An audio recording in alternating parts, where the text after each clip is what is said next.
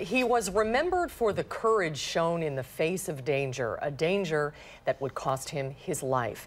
The funeral for Everest Metro Police Detective Jason Weiland was held today. Detective Weiland was killed in the line of duty last Wednesday while trying to arrest a gunman who had already killed 3 others. Dave DeLozier joins us now with more on how Detective Weiland was remembered. Dave. Yeah, Mark and Susan, you know, Detective Weiland was remembered for doing what so many law enforcement officers do. He rushed into a very dangerous situation that so many others of us would run away from. In trying to protect his community, it cost him his life.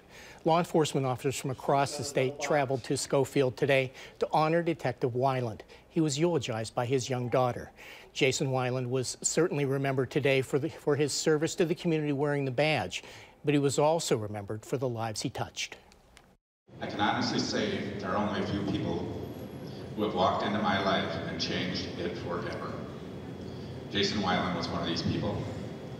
He was not only a police officer, but a father, husband, son, brother, friend, and hero.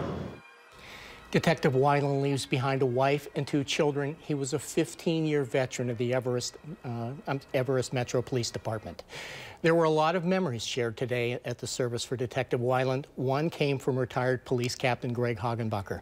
He spoke of a trip that he and Detective Weiland had taken to the National Law Enforcement Officers Memorial in Washington, D.C.